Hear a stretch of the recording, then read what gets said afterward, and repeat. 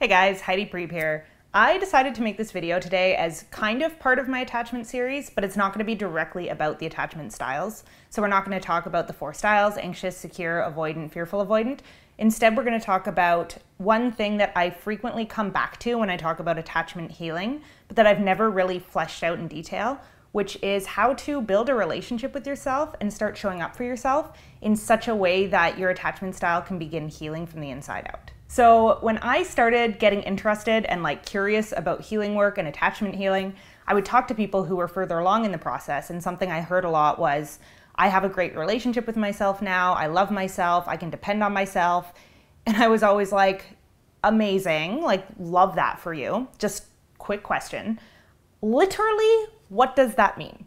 When you say, I have a fantastic relationship with myself, when you say, I learned to love myself, I learned to reparent myself, I learned to show up for myself, in tangible terms, what did you do to get there? Because it always felt very much to me like there was this gap between the way I knew I felt about myself and the way that I wanted to feel and the place that I wanted to get to, but I didn't know how to bridge it.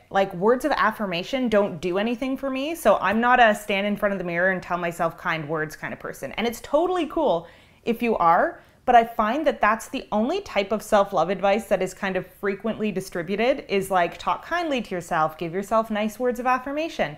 But there's so much more to building a relationship with yourself than just giving yourself kind words.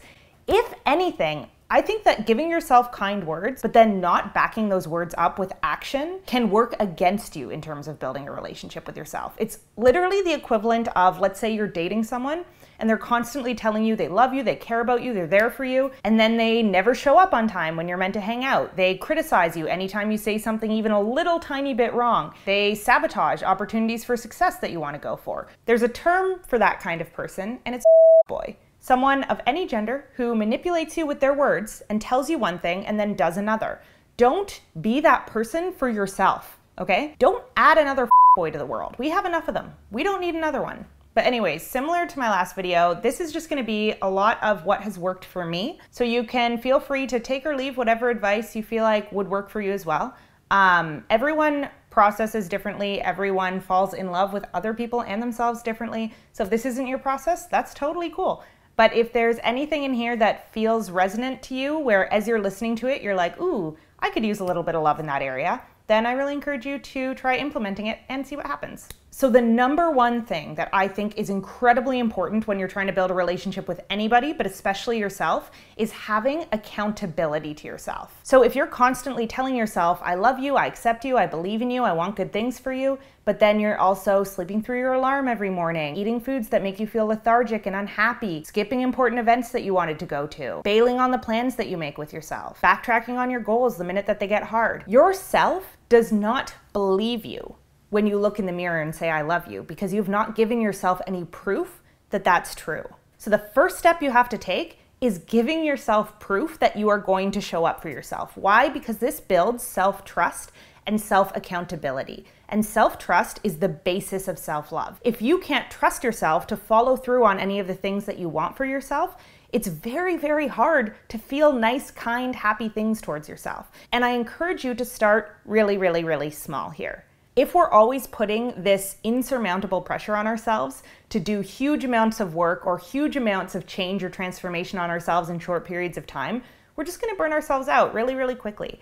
And the goal here is not to accomplish something humongous. The goal with building self-trust is literally to just start to get your mind in the habit of thinking of yourself as a trustworthy person. So actually, the smaller a goal you can set here, the better. Pick one thing that you want to do, a very small thing, and then do it for a set period of time only because you said you would. So when you are doing something because you want a certain result, it gets really easy to reason your way out of that thing as soon as you feel like, oh, I found another way to get to that result. Or, oh, I'm not feeling inspired or motivated today. Or, oh, maybe I don't really need that end result anyways. And that's what happens a lot of the times when we set goals and then don't end up going for them. We reason our way out of the process.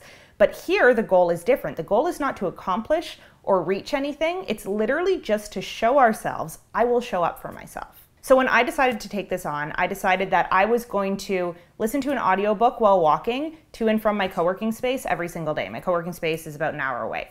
And normally I have this habit of listening to music while I walk, and I completely dissociate, go into fantasy land, and give myself this kind of unhealthy hit of dopamine by imagining a life that I'm not actually living. And I really wanted to break that habit, and I wanted to start doing something healthier for myself. So I decided it would be cool to use that time to learn instead of dissociate. So I decided I'm gonna do this for 5 days, and day 1 and 2 felt really great. Day 3, the morning was great. The afternoon, I noticed I was losing my focus as I was walking home, and I would have to continuously bring my attention back. And day 4 and 5 were a lot harder. So in the afternoons, because I was already pretty mentally spent by the end of the week, I was having a really hard time keeping my focus on the audiobook rather than wanting to kind of go off into fantasy land while I was walking. And if I had been reasoning with myself, I would have gone, okay, well, my focus isn't really here. I'm not optimizing my attention. I might as well let my attention wander for, let's say, 2 walks out of the 5. And then I'll have a pretty even balance of educating myself and also allowing my brain kind of room to breathe and do its natural thing. And that's pretty reasonable. But I didn't let myself do it because the point of me implementing these reading and walking sessions was not to stock my brain up with as much knowledge as possible. It was to prove to myself I'm capable of fulfilling a promise that I made myself. So I told myself at the beginning, after 5 days, I'll reevaluate. And the next week, if something about this routine isn't working for me or it needs tweaking, then I'll change the promise I make to myself. Maybe I'll say, okay, 3 days out of 5, you have to listen to an audiobook to and from your co-working space. And 2 days out of 5, on the way home, you can listen to music or shop. And that's totally fine. You can adapt this promise to yourself as you go along.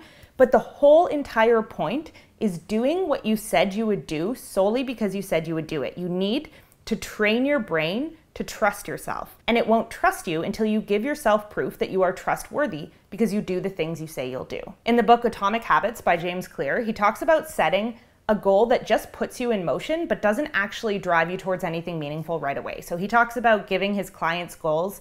Let's say they want to start going to the gym and exercising more.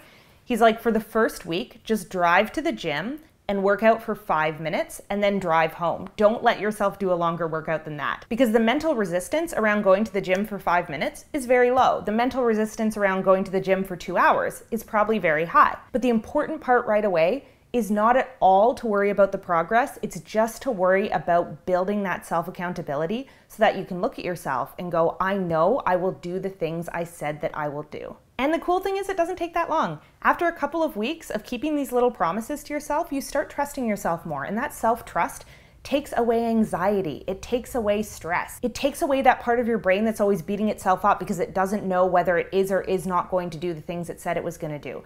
Building self-trust is the absolute basis of self-love, just like trust between people is the basis of a healthy relationship. So that's step 1 with learning to build a relationship with yourself, and it's the most important step. Step 2, and this is going to be a really difficult one if you're insecurely attached in any form. So if you're anxious, avoidant, or fearful avoidant, you have to start learning where your boundaries are, both with other people and with yourself, and you have to learn the feeling of what it's like in your body when a boundary has been crossed. And what's interesting is that I feel like the responses around boundaries are kind of polarized for different attachment styles. Like anxious people might feel like they have a really hard time keeping their boundaries.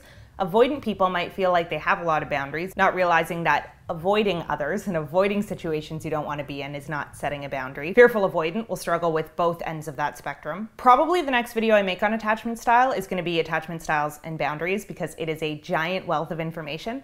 But for any of these types, a really, really important practice you can get into is just noticing the physical feeling in your body of what happens when a boundary has been crossed. So for me, it can show up in a couple different ways. If a boundary has been crossed in a way that pushes me into my anxious energy as a fearful avoidant, I will feel like my entire body is on fire. Like I will do anything on the planet to get someone to pay attention to me. For me, it usually feels like blind rage. I know for others, it can feel more like a fawn response. So they feel desperate to get attention or validation of some sort. And when I am in my avoidant responses, because I do tend to lean more towards the dismissive-avoidant side of the spectrum, I will suddenly find myself criticizing other people. So I'll be thinking about someone who normally I love and enjoy the company of, and all of a sudden I hate the way they breathe. I hate everything they say. I start fantasizing about cutting them out of my life and never talking to them again. I don't want anything to do with someone who normally I want quite a bit to do with. And that's how I know, okay, some boundary has been crossed somewhere that's pushed me into either my inner or outer critic. So that inner critic is a part of the self that is self-abandoning and that wants to go get love, validation, care from other people because we don't know how to give it to ourselves. So for me, it's that body on fire feeling. I don't know what it is for you. And our outer critic is that part of ourselves that thinks only I'm okay, everyone else is a mess, and I need to push everybody away so that I can self-soothe and feel okay on my own. And when I tell you that it took me 30 years to start realizing how many boundaries I have that I'm not aware of, to recognize how many behaviors in other people I'm not okay with engaging with, and to realize how many bad situations I was putting myself in and then hating myself for afterwards, I promise you, it is a long, exhaustive process that takes a while to realize. So don't feel bad if you currently don't really have a big awareness about where your boundaries are. It's gonna come to you, but the thing you have to do is start paying attention to your body and noticing when your body is reacting in extreme ways. Because if you're continuously allowing your own boundaries to be crossed, you will, on some deeply unconscious level, absolutely hate yourself for that. I promise you.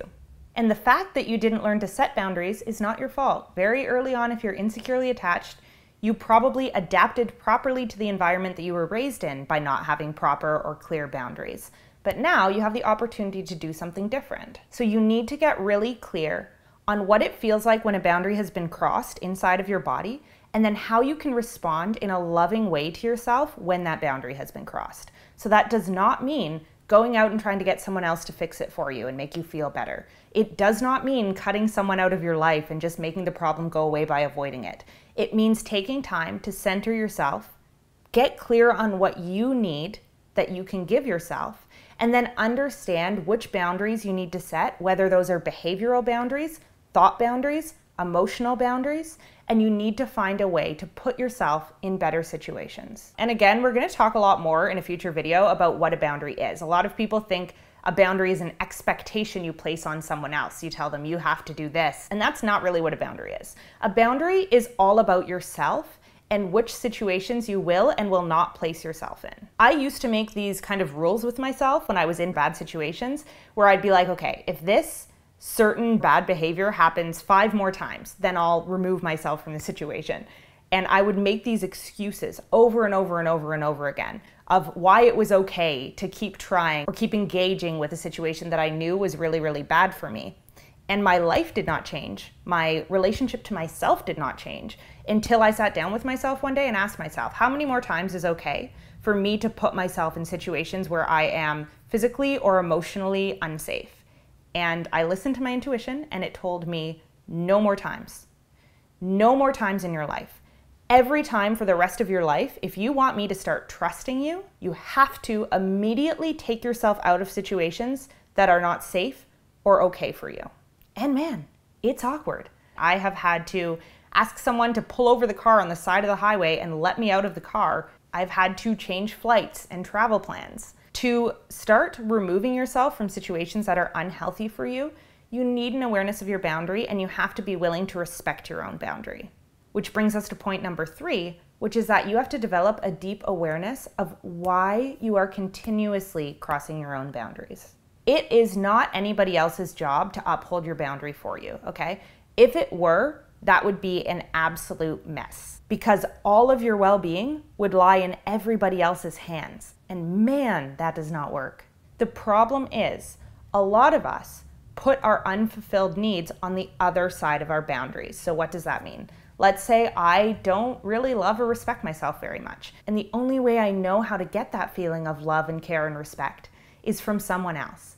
So now when that someone else crosses my boundary, I'm in a pickle because I want to set a boundary and I want to show up for and respect myself, but I'm going to feel like trash until that other person gives me the validation I need. So I'm in a really sticky situation. And the only way to get out of this situation is to realize what it is that I was getting from that other person and find a way to give it to myself in a safer way. So you have to find a way to start meeting your own needs in a way that does not involve that other. And I do have a video called Self-Love and the 5 Love Languages that talks a lot about how we can give ourselves love through whatever our dominant love language is.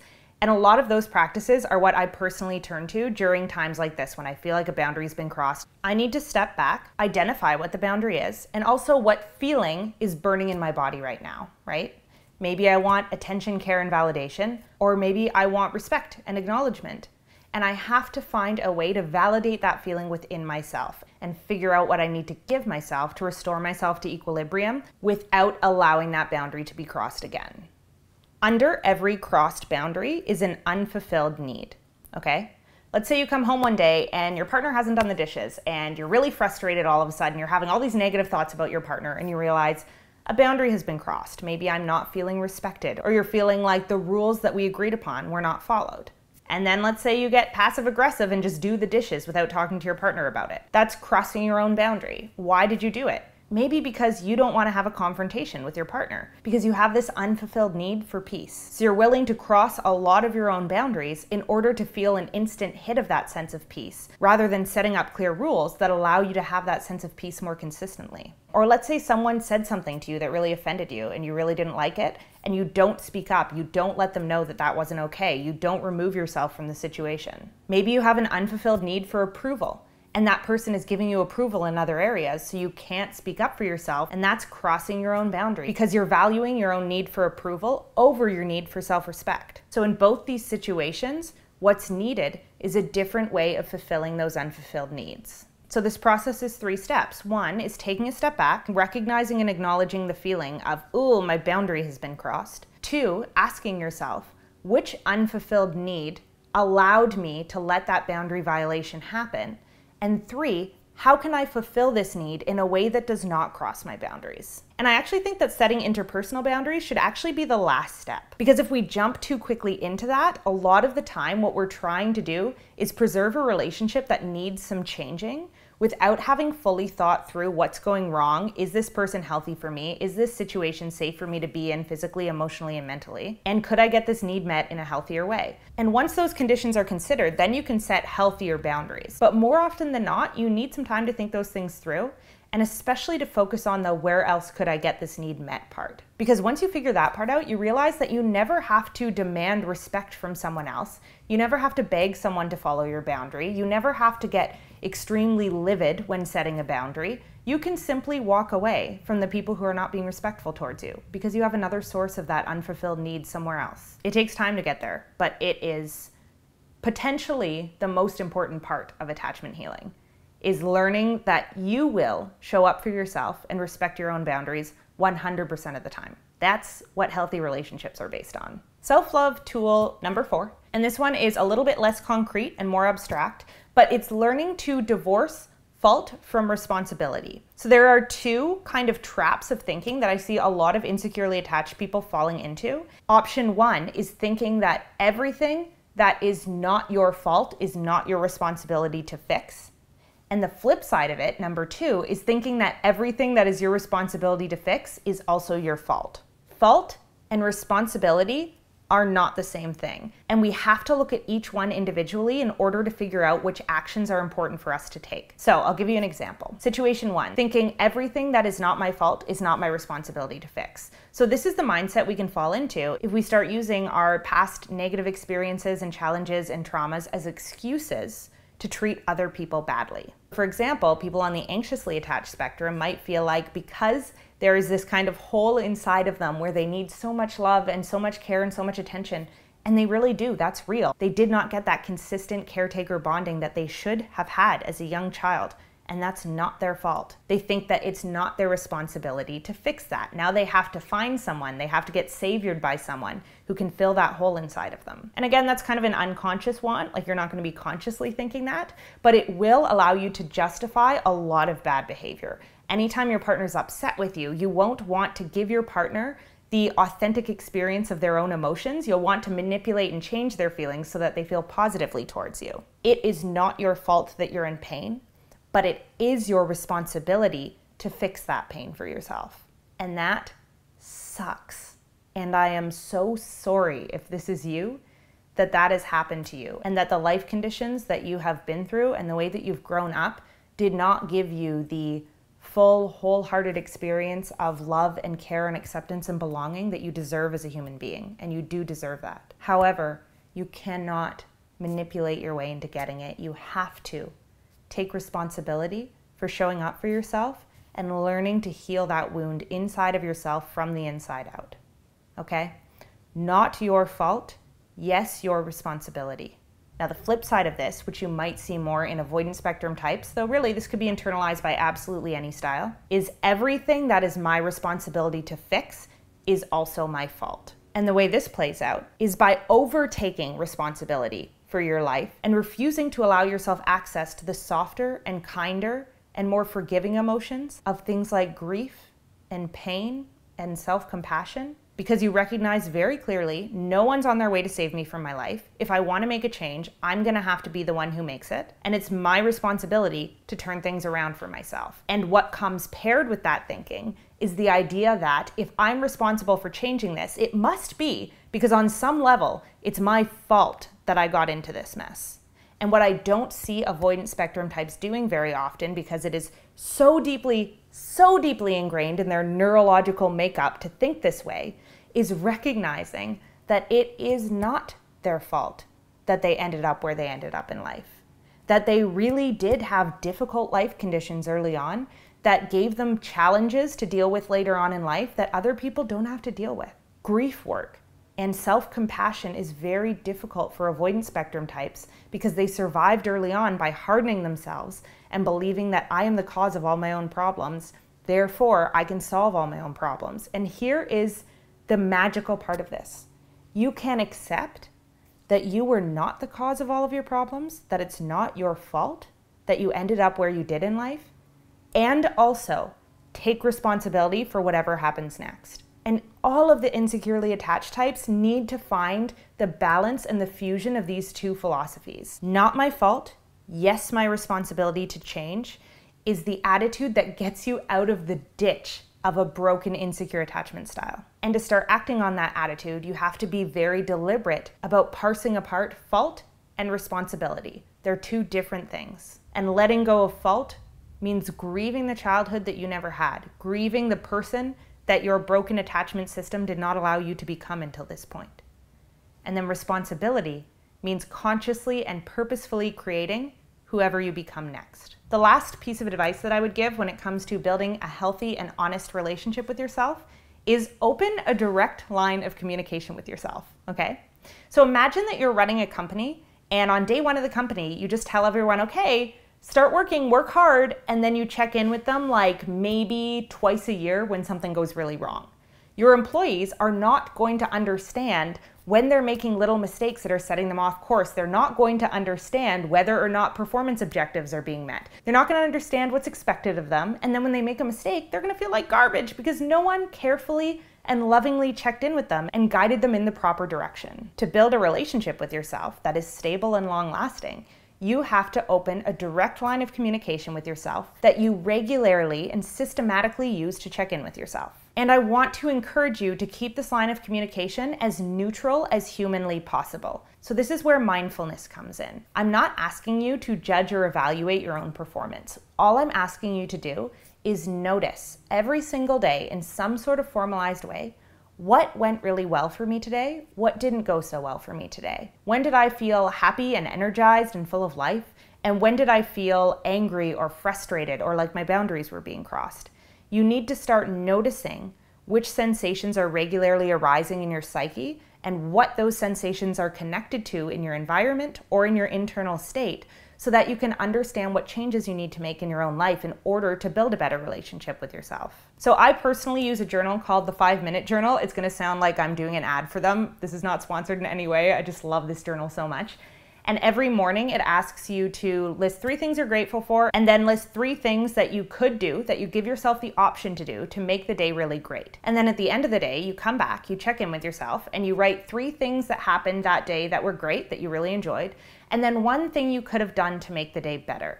And I really like the way that they word that, because it's not what did you do wrong today, it's what would have been better if you had done it today. So let's say there's a day where I set out to do some work and then I got distracted and didn't do it, and I felt this sense of that work gnawing at me all day, and it annoyed me through the course of the day, and I felt frustrated with myself for not doing it. What I could have done better that day is finishing my work because it impacted the course of the rest of my day. And I'm not beating myself up in the process of recording that I could have done better by doing my work. I'm just noticing, hey, my internal system of thoughts, emotions, beliefs, behaviors didn't work so well because it was disrupted by me not doing my work. So, food for thought in the future, I might want to notice that gnawing sensation of not getting something done and sit down and do it right away because I know it's going to negatively impact the rest of my day. And again, that's not me telling myself you're an idiot, you do everything wrong. It's just me noticing here's something that would make the system that is me run more smoothly in the future. And you might also be surprised by which positive things come up. So I consistently found after a long period of time that the more I could respond to myself noticing now is not the time to do this piece of work that I thought I wanted to do, the more time I saved. So I ended up writing multiple days in a row. One of the great things that happened today was I noticed that I wasn't in a good workflow and I stopped and I did something that ended up being a lot more productive and fulfilling. And the important part here is to just be extremely, extremely patient with yourself, neutral with yourself, and just get in the habit of noticing which things help or hinder your relationship with yourself. Learning to observe what makes you feel a bit mad at yourself versus what makes you feel really grateful towards yourself and the actions you've taken is going to make the difference in your day-to-day life between how much you like yourself. We dislike people who do things that make our days difficult and annoying, and we like people who bring joy or novelty or comfort into our lives. Step 5 is just about noticing what makes you like yourself and what makes you not so much like yourself. And I really encourage you to build a routine around it. So sit down for 5 minutes every day and just ask yourself, what could I have done to make this day better? What did I really like about today? Start writing it down if it helps. But keep that line of communication with yourself, about yourself, open and consistently engage in it. You might find out a ton about yourself that you didn't know. And that's the exciting part of any budding relationship, is being curious and engaged with the other person and finding out more and more and more about them. And as you learn to do that with and for yourself, your relationship with yourself grows in incredible strides. So I think that's all I'm going to go through today. There are many more things I could put on this list and many more things I encourage you to figure out and put on your own list of how to build a healthy relationship with yourself. But I just wanted to talk about some of the things that have been working super, super well for me in case you're at the point I was once at where you're like, yeah, my relationship with myself could use some work and I don't know what work to put into it. This is where I recommend you start. Building self-trust, understanding your boundaries, keeping an open line of communication with yourself, and just staying as neutral as possible with yourself in the process. We don't build a healthy relationship by hating ourselves, and we also don't build a healthy relationship by over-exaggerating our positive qualities. Just observing yourself and getting to know yourself is the basis of all of the personal development work that's going to come next. So as per usual, I'm very curious about your thoughts. Let me know in the comments where you're at with this process, what you found really works for you. I would absolutely love if we could just share as much as possible about what makes us feel happy and at home with ourselves, because no one of us knows as much as all of us collectively do. So drop your thoughts in the comments, and until next time, I love you guys, I love myself, I hope you love yourselves, and I will see you soon.